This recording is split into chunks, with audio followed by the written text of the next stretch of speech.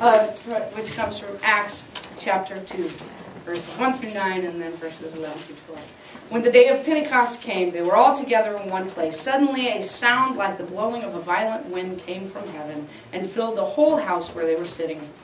They saw what seemed to be tongues of fire that separated and came down to rest on each of them. All of them were filled with the Holy Spirit and began to speak in other tongues as the Spirit enabled them. Now there were staying in Jerusalem God-fearing Jews from every nation under heaven. And when they heard this sound, a crowd came together in bewilderment, because each one heard their own language being spoken. Utterly amazed, they asked, "Aren't all these who are speaking Galileans? Then how is it that each of us hears them in our native tongue?" I mean native language. "We hear them declaring the wonders of God in our own tongues. Amazed and perplexed, they asked one another, 'What does this mean?'" Amen. May God add a blessing to this reading this morning. You may be seated.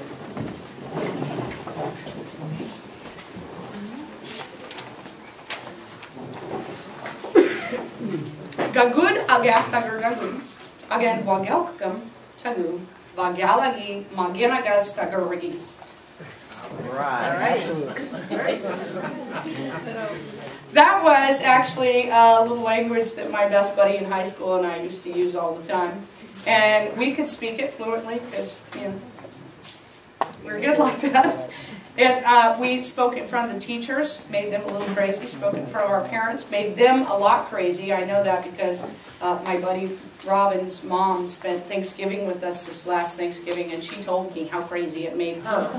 And I believe it made my family, my friends and family, a little bit crazy too. But it's called og talk, and you just basically put an og right before any of the vowels. So it's maybe slightly a little bit more difficult than the infamous Pig Latin, which of course is putting the first sound of a word at the end of the word. Where in Og talk my name would be Shagaragan, and in Pig Latin it would be Aaron Shea. See, I don't like to brag very much, but I am fluent in both those languages. I know. I am what you might consider a linguist. and almost fluent in English as well. No, really, seriously, I am very impressed by linguists. I actually once met a woman who fluently spoke 7 different languages and could actually speak 9 different languages, but 2 of them she didn't consider fluent. And that's incredible, because I think languages are an art. It's amazing to see intelligence like that. I took, I think, about 5 years of Spanish, and that probably could make Pam and Nancy laugh, because they were with me in Acapulco, where I would just say, "Buenos dias," and walk away as quickly as possible, because I didn't want anybody to talk back to me, because I had no idea what they were saying. I am not that good with languages. But I am totally enthralled with this scripture here, where the disciples are here asking God. Jesus has already gone back up to heaven, and they're asking God to come and infuse them, be part of us, help us. Where are we supposed to go? What are we supposed to do from here? They're lingering, waiting for God's presence. And here comes the Holy Spirit, and all of a sudden, not only are they speaking in tongues, but they're speaking actually in a way that everybody else around can completely understand them, in their own language, in their own dialect, in their own accents. They can completely understand them. That is incredible to me. I actually, where the ... is in the scripture, I took it all out because I didn't want to have to read it twice, but I will read it right now. They didn't speak, the disciples, and I'm going to say they may have spoke multiple languages, probably did, because they often studied Greek and Hebrew, and so they probably spoke a couple different languages. But listen to the languages that this day they were speaking. The languages of the Parthians, the Medes, the Elamites, the Mesopotamians, those from Judah, Cappadocia, Pontus, Asia, Persia, Pamphylia, Egypt, and Libya. That's what's listed as the languages that they were speaking. That's incredible. I think we sometimes read this, and wherever your theological views are on the gift of tongues, that's fine, whatever they are. But we read it and kind of get distracted, either to back our view for or against or whatever, get distracted and don't think about the awesomeness of this moment. What an incredible miracle. And I mean, let's just say, forget the tongues of fire that came down and rested on them. That must have been incredible. Even forget that they're speaking in all these different languages, which is pretty incredible.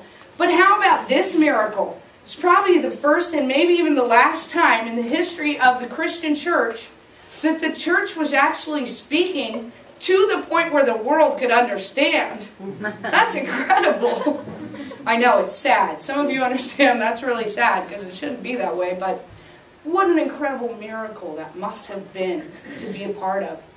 And it's funny because the crowd initially began to make fun of them.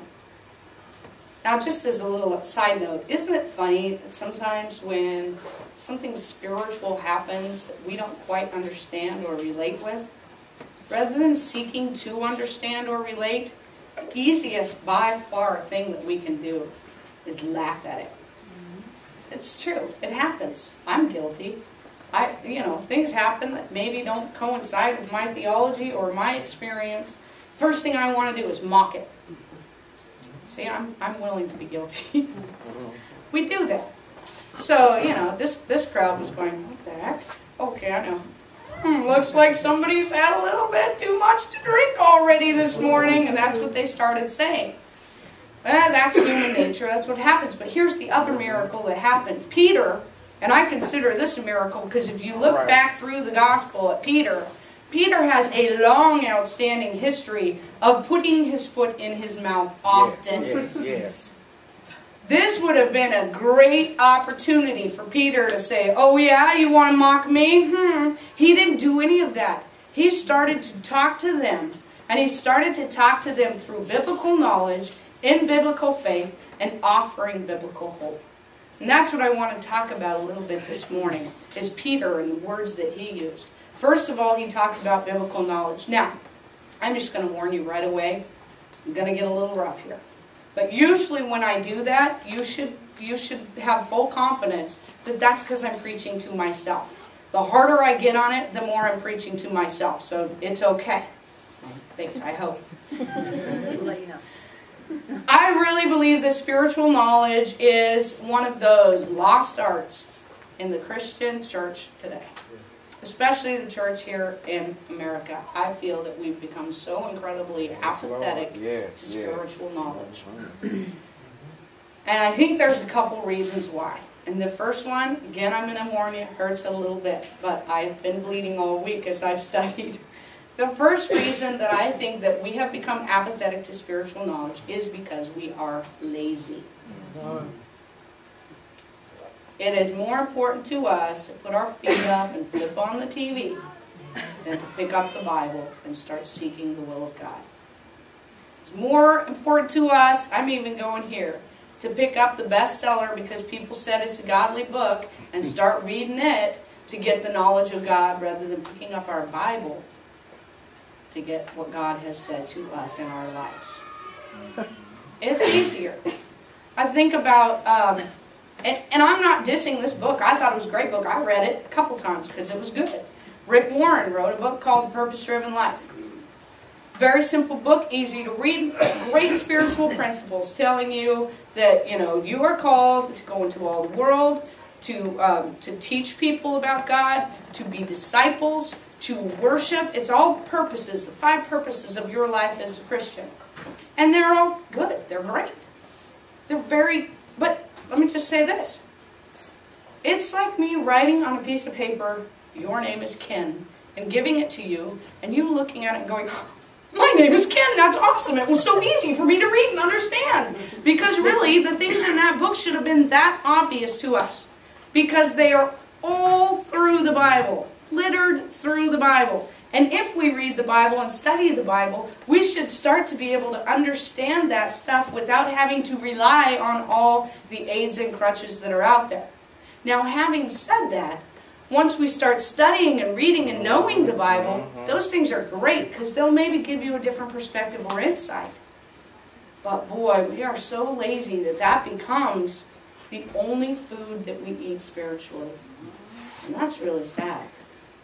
See, Peter was able to talk to them about where he was, because Peter was a student of the Word of God. It's not because he memorized a couple scriptures in Sunday school. It's not because he learned the latest song on K-Love Radio and it happened to quote scripture so he knew it. He was a student of the Word of God. And he was able to answer because the Holy Spirit gave him the power to do so. The second reason I think, so first I think we're lazy, then secondly for those who, well, you're still probably lazy if this is you, but I think sometimes we avoid having to study the Word of God because we just know we're gifted and the Holy Spirit's going to bless us when it's necessary. Amen. Oh, we do it. I'm going to tell you straight up, I have been so guilty about this in the past. Now, I went to, I'll say a Pentecostal Bible college, and I took homiletics, which is the science of preaching, and I skated through that class. But in that class, I kind of took it like this. 10% was study. 90% was working on delivery. 90% was going, God, inspire me, bless me, help me to be charismatic, help me to... Wow, that's really sad. It shouldn't be that way. I might get more people to listen to me, but maybe all I'm feeding them is a slice of bologna when they needed a feast. We need to study. The Word of God doesn't come to us through osmosis. All right. I do believe that God can work that way. I'm just going to tell you straight up, God does not work that way. I know people who have slept with the Bible under their pillow just thinking, oh, it's going to be so good. It doesn't work that way. You have to crack it open. You have to say, God, teach me. Not just, and I also know people who, they get into their Bible study, their yearly plan for read the Bible in a year, which is fine. I'm all good for that. But I also need to tell you that the scripture a day will not keep the devil away. That is not the formula. All right. All right. Open the Bible and read it. To learn it, to know it, to say, God, what are you telling me? What were you saying then to what are you telling me now? How does this affect my life? How can I live this in my life? That's how we need to study the Bible. And it's not about osmosis, and it's not about laziness. It's about learning and growing and choosing to be a mature Christian. And we can read through it. David in Psalms 119 said, your word is a lamp unto my feet and a light unto my path. Now can we imagine really truly knowing the Word of God enough that where we walk, God's will directs us because we know the Word of God. The path that we take, the Word of God has already laid out in our life. And I know that hasn't always been the case for me.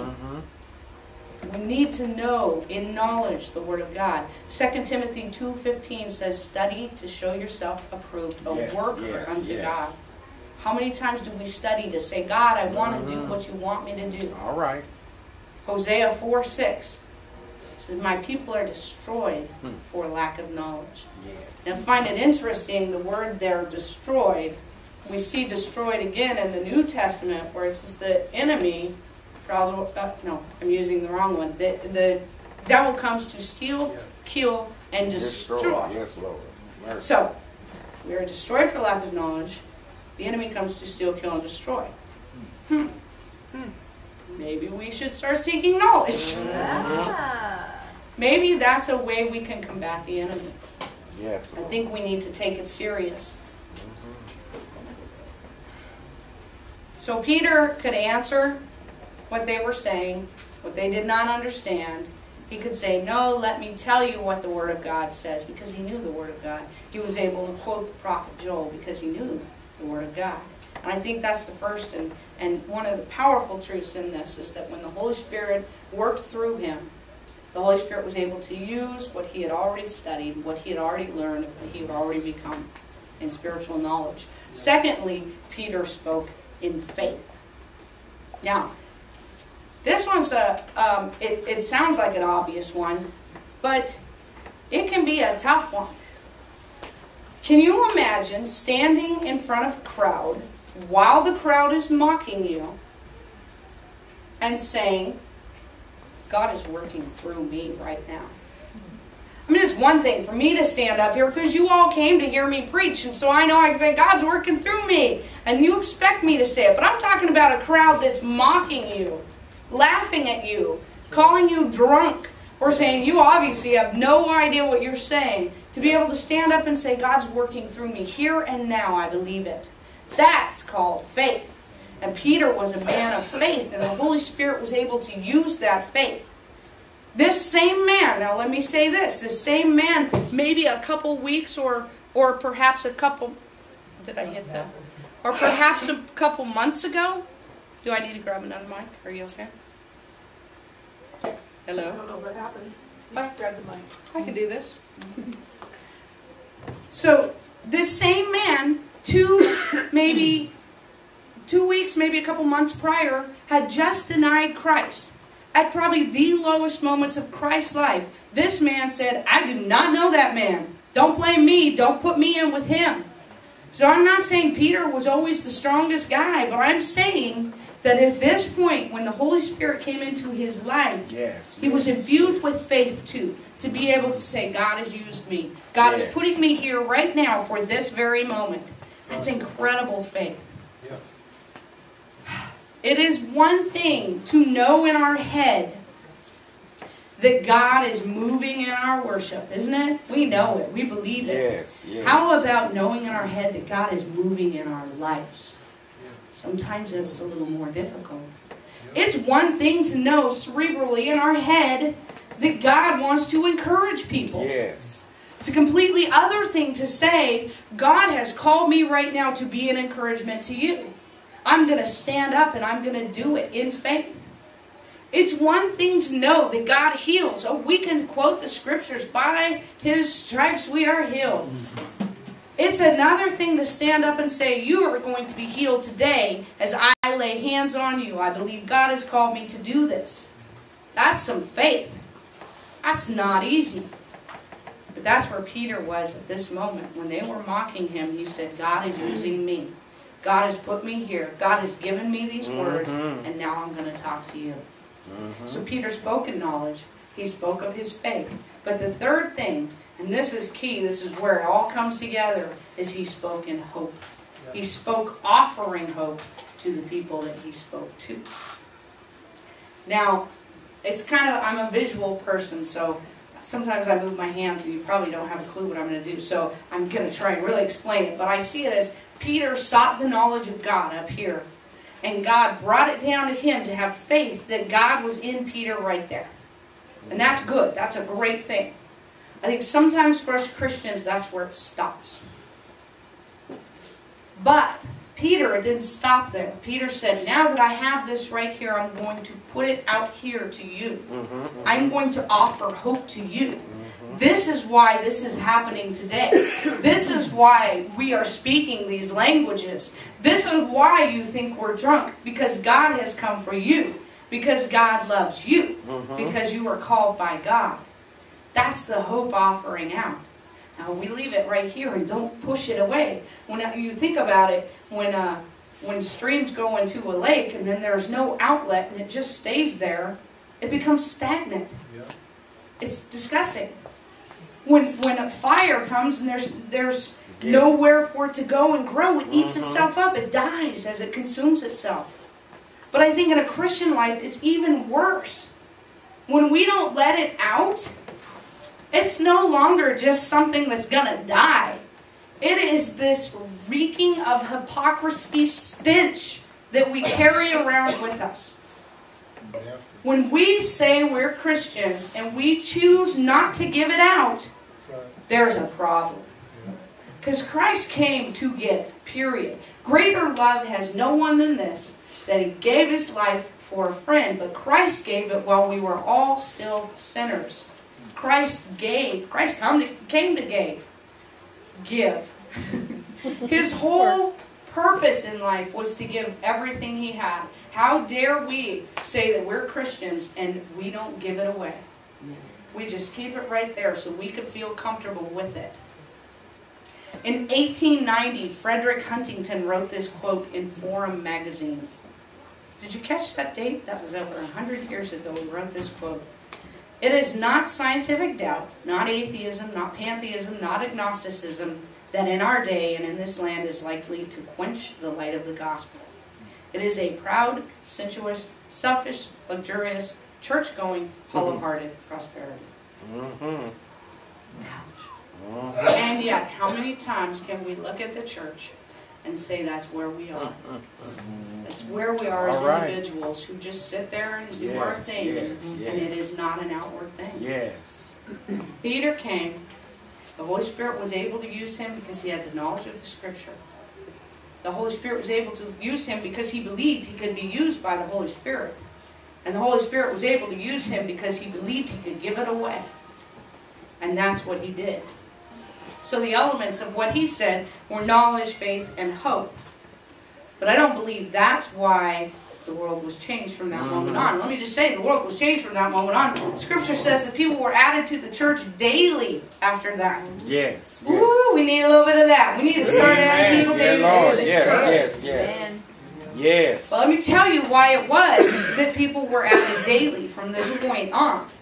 See, in 1 Corinthians 13, 1 through 2, it talks about all those elements that I just talked about. The prophecy that Peter quoted from, the faith and the hope. 1 Corinthians 13, 1 through 2 says, if I speak in human or angels' languages but do not have love, I am only a resounding gong or a clanging cymbal. If I have the gift of prophecy and can fathom all mysteries and all knowledge, and if I have a faith that can move mountains but do not have love, I am nothing. Same chapter, verse 13, and now these three things remain, faith, hope, and love, but the greatest of these is love. So I'm going to tell this really quick story. When I was in high school, I was on the basketball team. Now I'm going to tell myself just slightly, and this is really hard to say. I say it and kind of laugh, but that's a nervous laugh. When I was a teenager, I was kind of spiritually arrogant. I was very pious, and I just knew that I was exactly where I needed to be. And I felt bad for those who weren't. And we came home from a basketball trip after I had just heard my whole basketball team talking about all the parties and throwing up drunk and the drugs they were doing, and I was just disgusted. I was talking to my dad. So glad I'm not like them. Which in and of itself really sounds familiar, doesn't it? Remember the Pharisee on the corner saying, thank you, God, that I'm not like them. I was like that at 16. Thank you, God. But my dad says, Sharon, interesting conversation. Your attitude kind of shocks me. What is it? I can't remember. What do you want to be when you grow up? Of course, he was being sarcastic. He could remember because I said it all the time. I want to be a preacher, Dad. I want to preach. I want to be an evangelist. So I thought, just kind of curious to me how you're going to minister to them if you don't love them. And I remember kind of picking myself up off the floor there and walking to my bedroom, very humbled. But I'll never forget that moment. Because truly, we want to say that we want to bring the hope of God to the world around us. And then we mock the world around us. We want to say that we want to bring God's grace to those people who treat us badly, and then we turn around and treat them badly. How can we possibly be the church that God called us to be when we refuse to be that love that God gave unconditionally? All right. How powerful would it be if our church got the message that for God to love the world, whosoever believed in God. I'm not talking about God so loved me. That's not the Scripture, it's the world, not me. Yes, Lord.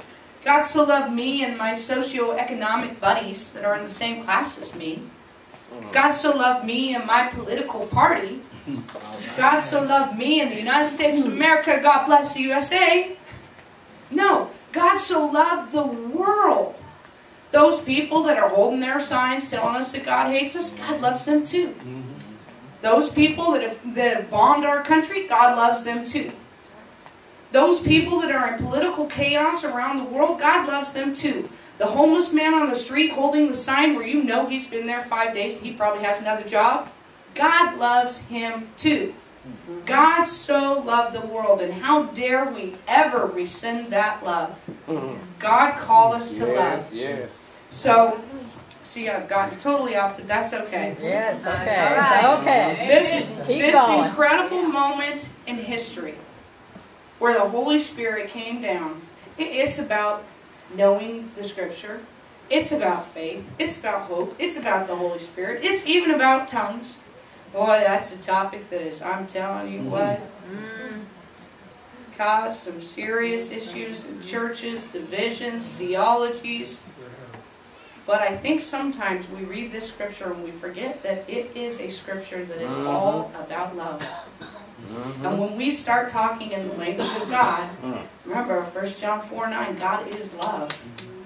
If we speak the language of God, we better be speaking the language of love. And that's what this scripture is about. I truly, truly believe that if we as Christians seek the Word of God, seek it to let it change us. Seek it to let it change us. Yes, yes, yes. And then choose to show that love to the world. This world will be a different place. I pray that you be blessed. Be a linguist with the love of God. Amen. Amen.